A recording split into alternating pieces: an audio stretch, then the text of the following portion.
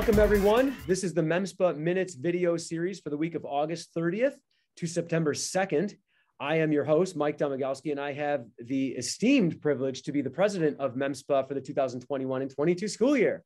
Of course, if you've seen this video series before, this is intended for not only just MEMSPA members, but also non-members, and we talk about educational leadership topics. So we invite you to subscribe to the MEMSPA YouTube channel, MEMSPA TV, and also check out these videos from week to week as they appear at 8:30 p.m. on Thursdays. They premiere at 8:30 on Thursdays, so you got to wait till then, but they are open on the channel for the rest of the time afterwards. I have with me today my esteemed guest. I'm so happy to see Syndee Malek, who is the Associate Executive Director of the Michigan Elementary and Middle School Principals Association. She is a superstar leader, so welcome, Syndee, to the video series, MEMSPA Minutes. Thank you, Mike, and thank you for that introduction. Makes me feel all good and fluffy on a Friday. You are a fantastic leader and a fantastic person, and I've known you for several years now, so I'm excited to have you here for a couple minutes just to have a conversation, right, about what's happening in MEMSPA, but really in educational leadership as well. Like, what are we doing as leaders? So I'm excited to start the conversation. So first and foremost, can you just share everybody who may be listening or watching this a little bit about yourself, what you've done, where you've come from, a little bit about yourself? Sure. And so I started my teaching career. First of all, I'm a Chippewa. Fire up Chips. I am as Fire well. Up Chips. And I started in Owasso Public Schools in the late 80s. And from there, I went to South Redford Schools, where I was fortunate enough to just be around incredible mentors and leaders. And from there, I was at Wayne Risa. And Wayne Risa, I worked in leadership development for 12 years. And again, surrounded by amazing people. And I've held roles as a teacher, as principal, and an assistant superintendent. And I would say that the principal's position was always my favorite. So I think anybody getting into the principal leadership role, greatest profession on earth. Oh, for sure. Well, about this assistant superintendent, I'm interested in that because we've had conversations about your roles in the past. What was the role with assistant superintendent? It was more curriculum, is what I remember correctly. Correct, or am I wrong? Yep, curriculum, state and federal programs, all professional learning, homeless liaison. I don't know. Hats off to all of those people, because you wear 50 million hats at a time, just as you do as a principal. I was just going to say, I'm sure it was tons of hats. Yep. The difference is that your name is on a lot of things that you're signing for a lot of money. And I was always fearful that I had signed over, the house and the cat and everything else. So yeah, it's a huge responsibility. And, within our membership, we have a lot of central office administration and that are members, and we support them as much as we do our elementary and middle school principals. So I've walked in their shoes, and I appreciate every moment of their day. So awesome. And I don't, right now with everything that's going on, I don't envy them. I just kudos, and we lift them all, because this is some challenging times. Yeah, it's a hard job. And for all those experiences that you've had, I know you've really helped the principals within MEMSPA a ton while you've been the associate executive director there. And can you talk a little bit about your role and what you're doing now? Because I know you've taken a lot of that experience that you had at Wayne Risa and being a principal and assistant superintendent, and you've brought that to the association, which has really exponentially helped the association grow. So we appreciate that. But talk about your role now and what you do with MEMSPA. Sure. So I think that this is very similar to being an assistant superintendent.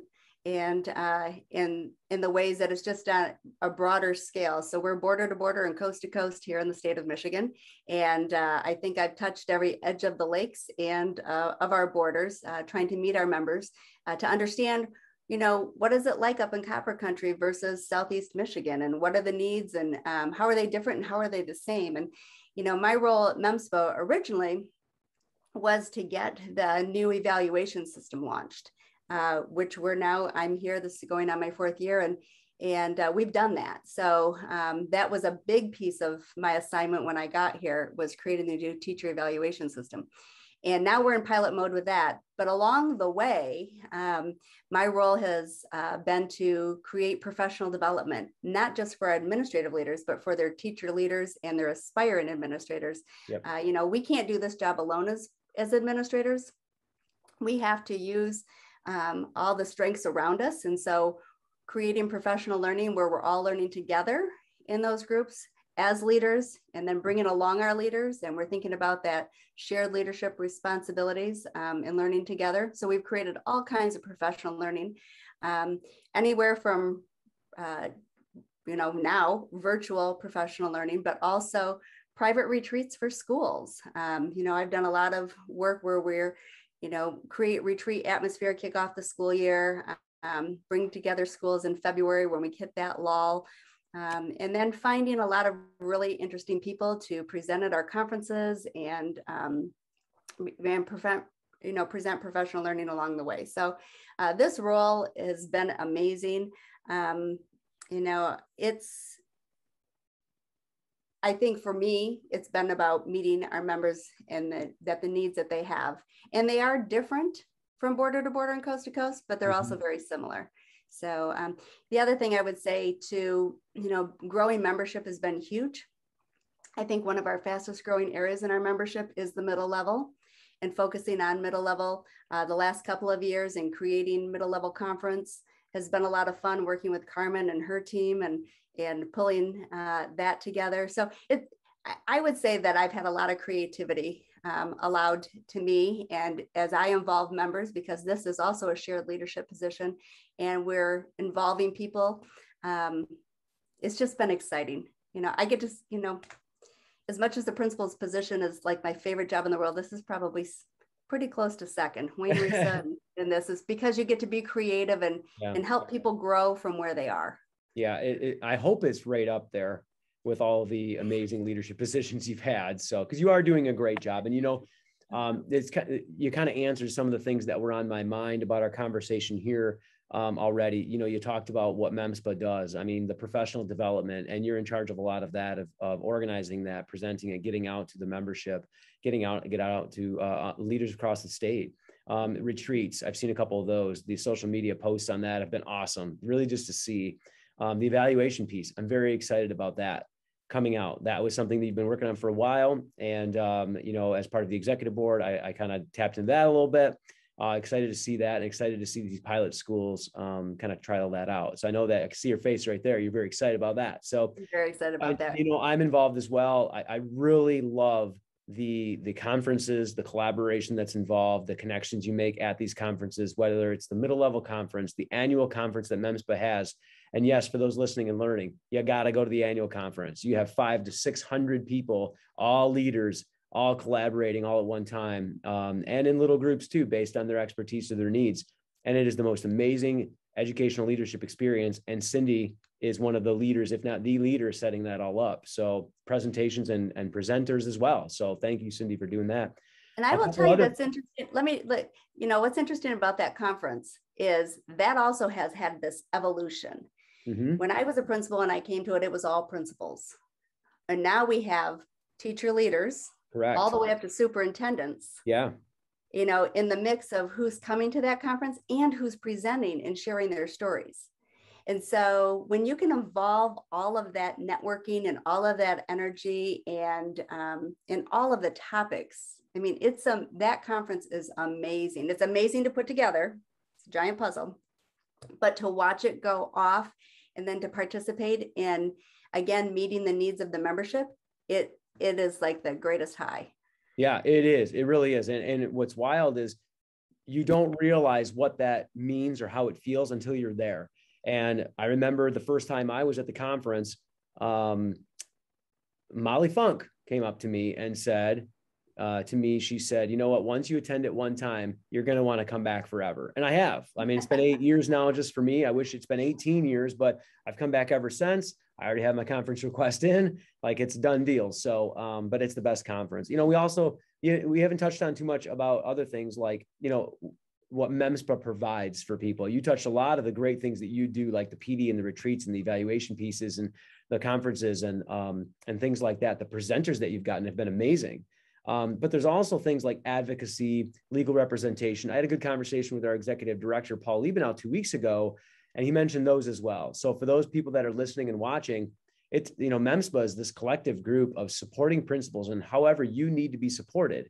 And as we're having a conversation with Syndee right now, I mean, professional development is that huge umbrella, but there's so many things underneath it, right? But there's also advocacy, legal representation, which some principals, have been given the shaft here and there. I'm going to be honest. And they're not treated rightly by whoever it might be. And MEMSPA supports those principles. And we want to make sure that settlements are given or the right thing is done. So, so that's all done within the MEMSPA office. I will tell you that being on this side of that, I cannot even emphasize enough how important it is, your membership, in having representation. I think a lot of people are under the belief that their school board or their superintendent in central office, that they're covered right legally. I think people believe it or they don't. Yeah. And what they find out is, no, that attorney's not there for them. And I would say, you had mentioned, some people are not treated right. And I would say the conversations that I've had personally and professionally, that has probably been the biggest eye-opening thing for me coming into this role at MEMSPA. There are a lot of people who, whether it's something they say, something that is perceived, turns into something that we think might be small in the moment and gets really large. And Paul, I get a phone call. If I can't handle it, I put it, send it on to Paul. But it is amazing how we think that something innocent can get blown up, especially in the presence of social media. And so having that phone call, and I will tell you honestly, my first year as a principal, and at the time it was a different executive director, but I utilized the benefits of my attorney. I had somebody who thought they were being funny. And it got to a point where another MEMSPA member working that network, I shared what was happening, and I'd only been a principal for like 4 weeks. And this was not stuff I learned in principal school. And he said, you know what, you need to call the office. And I did. And the executive director and Annette at that time sent a letter of cease and desist. And the person who was causing the problem came, why did you have to get an attorney? And I was like, because I don't have time for this crazy. Right. And it stopped right in that moment. But I didn't know what to do. And I was losing sleep and freaking out, thinking I was going to lose a job, realizing that it was shenanigans on the other end. So, something so simple can take away our sleep. Knowing that Paul and Annette are on the other side is huge. So that has been the biggest eye-opening piece for me coming to MEMSPA. As a principal, I would say, you have a bad day with a parent or a teacher or whatever, you go to kindergarten. You go down to kindergarten, everybody loves you, they hug you, and you get the warm fuzzies. But when you're on the other side of something that is costing you your sleep, it only takes a phone call to help you sleep again, knowing that you have that protection. So I would absolutely say, to anybody, make sure that you have coverage. Yeah. So a lot of reasons to be a member right there. Right. And I appreciate you sharing your personal story. That's hard to share, those hard and trial times that we have as administrators and leaders and even of our personal lives too. But those things are hard to share, but they're real. And oftentimes we don't really realize they're coming until they're coming. And then when they happen, we wish we would have. Right. So that's why it's important. Right. Because it happens to everybody else. It could happen to anybody at any time. And that's why it's important to be a member, not just for the good things that happen on a consistent basis that we're looking forward to, like the conferences and the PDs and things like that, and the collaboration and so on and so forth. But the legal representation as well. You never know. So I thank you for that. If you had, let me switch gears just for a minute here, and we're almost done, but give me one or two things that are the big hitter items that you'll be working on in the next year that our members would be like, wow, that's really cool. I didn't know that MEMSPA did that. Or give me one or two things that's really coming out of MEMSPA in the next year. Well, I have to go with the teacher evaluation project. So I kind of figured, but yeah, this has been a 4-year journey for me. And you know what? We've been working really hard at getting teaching and learning back into teaching and learning.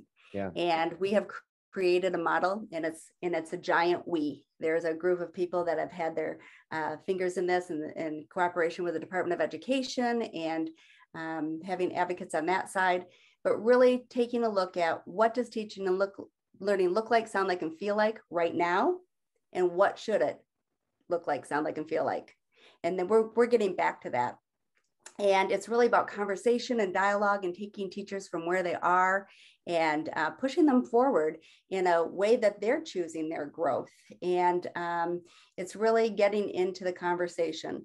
You know, when I was a principal, I used to write a novel for every teacher. I spent every Sunday in my office. I would be lucky to get 2 done in a day. I don't think I saw a garden from the time, March hit until the end of June, because that's all I did was evaluation. We've got a partnership, and we have a platform that is going to be very teacher and principal friendly. It's not novels, it's growth. We're going to be on frequent feedback cycles so that we might get, if we're getting feedback 8 times a year at 20 minutes at a crack, that's literally 8 years worth of feedback. Yeah. And it has limits. So it's going to keep people out of their offices. It's going to keep them on a timeline, a productive timeline, and it's going to help teachers grow in their profession. And I am so excited with our pilot schools and the training that we have kicking off this year. And we still have room. We have a partnership with the Department of Education. We have been giving some funds to do the pilot, and we still have room for a couple of more schools. If anybody's interested, they can contact me at MEMSPA. Awesome. And that's really the biggest thing is that if anyone's looking to be involved, even if this is evaluation, even if they're talking about the evaluation, the biggest thing is just reach out. I mean, from my personal perspective, I just reached out in 2014 to Paul and saying, hey, is there like a Twitter chat for elementary, because I was on the secondary one, which was great. And I'm like, this is great, but it's not answering my elementary stuff when I was an elementary principal at the time. Well, shoot, 3 or 4 weeks later, we had MEMSPA chat, right? So it was just like, here we go. So if anyone wants to be involved or understand trainings or PDs or anything that MEMSPA provides or the evaluation system, if you're interested in learning more, just contact MEMSPA office, memspa.org. It's as simple as that. The phone number's on there. Emails are on there. There's a staff page. Just go to MEMSPA.org and you can check it out. Yeah. Mike, I want to share another project that we have had going, and Donnie Sinamore got this really kicked off, and I've been able to carry her torch.